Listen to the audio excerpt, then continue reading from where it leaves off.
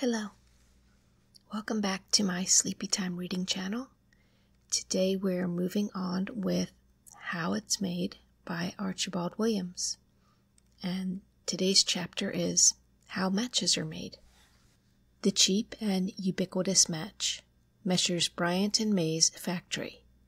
Square wood matches. Making the heading composition. Reeling the splints. Dipping, unreeling, boxing. Round wood vestas, a wonderful machine, how it works. Making cardboard boxes. Wax vestas. Making the taper. Cutting it up. Heading wax vestas. A huge output. A few centuries ago, if you had produced a little piece of wood and, by rubbing it lightly against a little box, had caused the end to ignite suddenly, you might have run some risk of being yourself set on fire as a professor of the black art. If, however, you could have persuaded people to view the matter differently, and you had possessed a few dozen gross of boxes, a large fortune would have been at your command. Today the man is poor indeed who cannot afford a box of the useful little fire sticks that are among the cheapest of the cheap things which we buy. For 2d halfpenny you get 12 boxes. Each box contains about 50 matches, so that 240 matches a penny is the rate. For matches to be so cheap, their manufacture must be conducted very economically. You cannot imagine even a Chinese workman being able to split and dip separate matches and sell them profitably at their present price. He could not possibly compete with the machine of the white man, who strews matches so plentifully wherever he goes. In this chapter I want to tell you of the famous works of Messrs. Bryant and May at Bow in the East End of London. These works are all the more interesting because there you may see the most modern methods in operation, side by side, with methods which, though extremely ingenious, they are gradually supplanting. Under the kindly guidance of one of the directors, I was shown how 3 different types of matches are made. 1. The square wood match. 2. The round wood match, and 3. The round wax match, or vesta, all 3 of which you use yourself. The first process I saw was the mixing of the igniting composition used for heading the matches in large mills, through which it is passed twice. Then we entered a room where machinery whirred, and workpeople were busy preparing square wood splints for dipping. These splints, by the by, all come ready-made from Canada, where whole forests are converted into matchwood by very clever cutting machinery. The square match. If I were to let you have many tries, I wonder whether you would guess correctly how these splints are arranged quickly in groups in such a manner that no 2 splints may touch when ready for dipping. Well, this is how it is done. A long canvas belt, passing under a hopper full of splints 4 inches long, is wound onto a revolving reel. The splints fall onto the belt one after the other in quick succession, are spaced out and drawn in between the layers of the belt, which, when fully wound, makes a coil about 18 inches in diameter containing 4,000 splints. The splints being an inch or so longer than the belt is wide, their ends project like a multitude of bristles on either side of the coil. From the winding machine the coils go to the beater, a circular press which levels the ends of the splints. Then they are drawn over hot iron plates to heat and dry the ends, which are subsequently immersed in a bath of liquid paraffin wax. This substance renders the wood near the heads very inflammable. Down a lift travel the paraffin splints to the dipping room. The heading composition is spread out on steam-heated slabs by a horizontal knife or gauge working in a frame. The dipper moves this knife across his slab, scraping aside all the stuff except a layer of exactly the right depth, takes a coil, dips one side into the composition, hands it to a boy to hang up to dry, ready for dipping on the other side, scrapes again, dips the next coil, and so on all through his working day, by the end of which he will have put the heads on some 14 million matches. The coils of matches are placed in rooms in which warm air is kept in circulation by means of revolving fans, and as soon as the heads of both ends are dry, the coils pass to the unrolling department. The belt is unwound, and as the matches fly out they are caught in trays and given to deft-handed women who seize exactly the right number to fill a box, cut them in half in a guillotine, and press them into their box. The actions are repeated so fast that one can hardly watch the nimble fingers. The full boxes are done up in packets, the packets in cases, and the matches are ready for the public. All this is very wonderful, but there are better things to come in the round match department. Making wood vestas. The first thing one sees on entering this department is a maze of big drums slowly revolving. Looking closer, you notice that the drums are arranged in sets. One set to a machine about 63 feet long, 2 feet wide, and 15 feet high.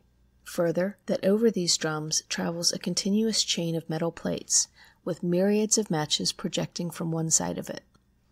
At one end of the machine a girl is feeding long blocks of pine wood into 2 guides, at the bottom of which is a traveling belt.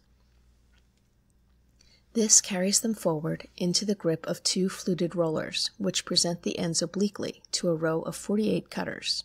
Each cutter is a small steel bar of rectangular section with an almost circular projection at one end, through which is drilled a hole of the size of the match. The metal round the hole is very thin and sharpened at the lower edge. Down come the cutters through the wood. When they reach the end of their stroke, a plate studded with little steel pegs rises under the cutters, keeps them company during the upstroke, and then helps to push the splints out of them into a row of holes in the traveling chain, which has halted for a moment. The holes in the chain being a trifle smaller than the holes in the cutter, the grip at the chain end is tighter than at the cutter end, and all the splints are withdrawn from the cutters. This operation is repeated 260 times a minute for 10 hours, so that the machine turns out about 7 millions of matches a day, allowing for stoppages and broken sticks. Let us watch the progress of the splint after it enters the chain. As it passes slowly forwards, the lower end is drawn through a bath of melted paraffin wax, kept at a constant level by a little automatic bucket that ladles wax in from a reservoir beneath, into which the surplus constantly overflows.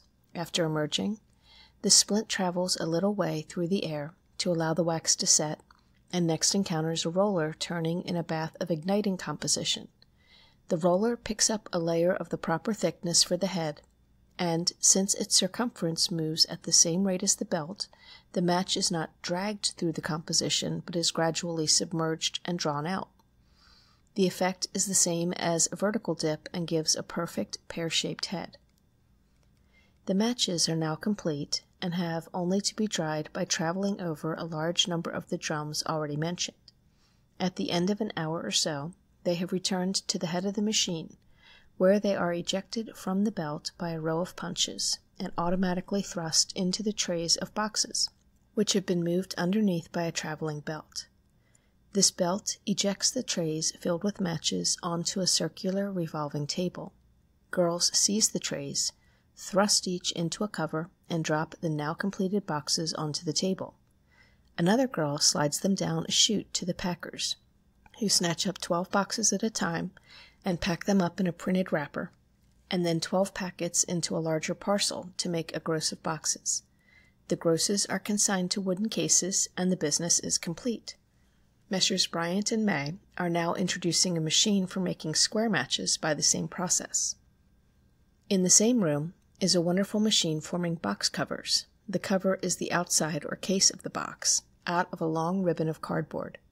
The mechanism scores the strip longitudinally in 4 places, where the bends will come, glues one edge, doubles it so as to form a continuous rectangular tube, prints any required design on the top and bottom, glues one side, and sprinkles it with ground glass to make the striking face, and chops the tube up into covers, which are delivered at the rate of about 800 per minute.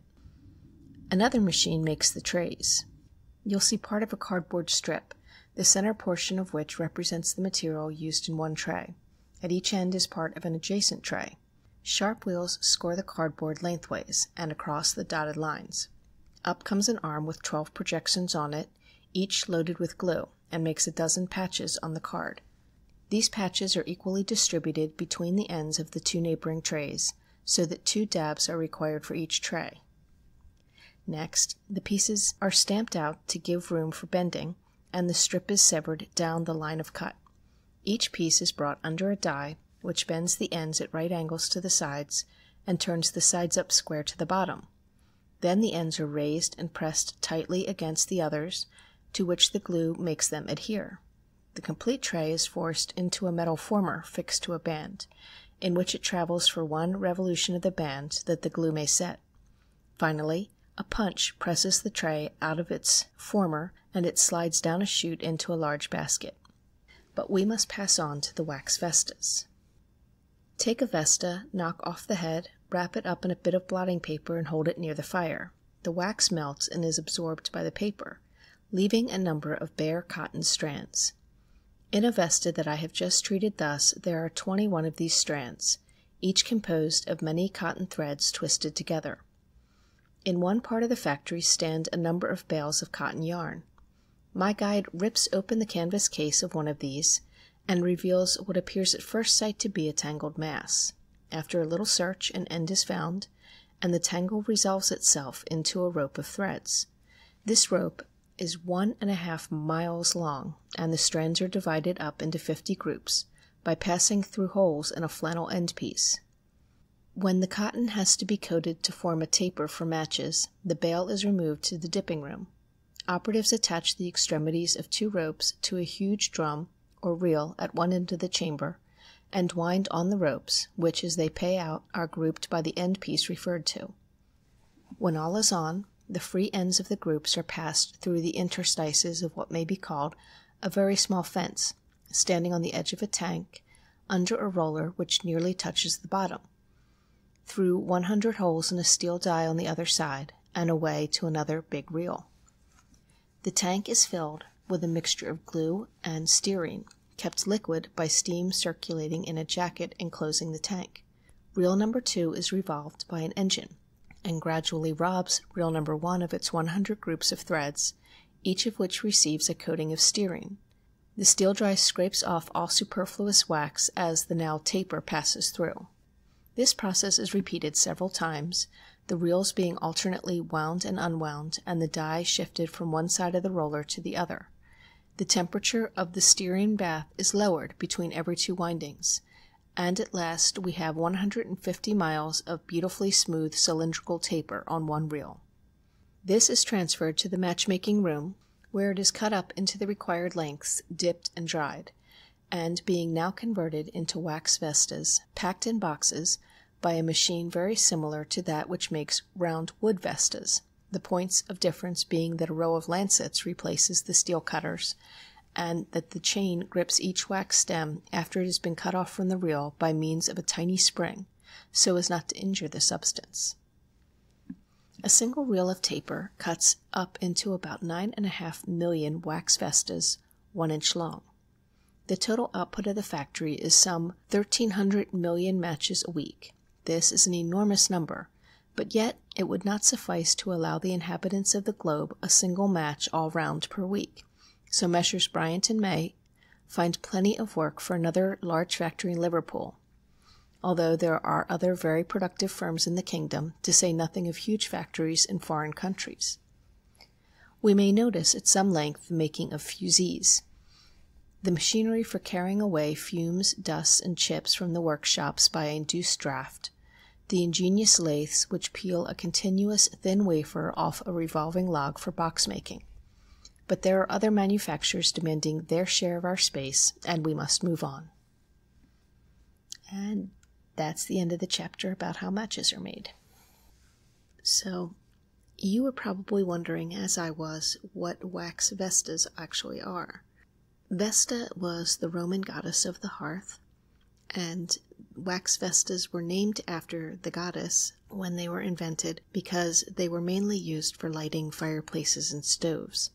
They were a kind of match that burned slower than a piece of wood because they were made, as the description said, like a tiny little candle. So they were made as long strings, which the chapter was describing.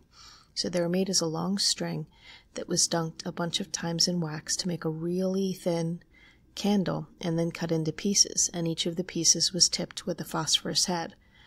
This made it so that you could light the match by striking it, but then instead of burning quickly like a little piece of wood, the wax would burn more slowly, and you could use it to light the fire. Interestingly enough, when I was looking at the history of matches, trying to figure out what Vestas were, I came across some other interesting little factoids, like the fact that matches were extremely unstable, and there were instances where if somebody had a box of matches in a cart, the cart going over a bump could cause the heads of the matches to rub against each other enough that the whole box of matches would burst into flames. Another problem with phosphorus matches was that you could have a box of matches on a shelf, and if the sun hit it right and stayed on it long enough, it could heat it up enough that, again, the box would just spontaneously burst into flames. So you had to be careful with matches, a lot more so than you do now. You had to be careful so that they didn't catch fire or light themselves when you didn't want them to. Another little interesting fact about early matches is that the phosphorus and other chemicals that the heads were made out of that would initially catch fire were pretty strong chemicals, and there would be warnings that people with weak lungs or any kind of breathing problems should avoid them or only use them in well-ventilated places. Well, that pretty much is the extent of my knowledge about matches right now. Thank you again for coming to my channel. Please subscribe if you like it, and leave me a comment or a thumbs up, or both. And I'll be back soon with more How It Is Made.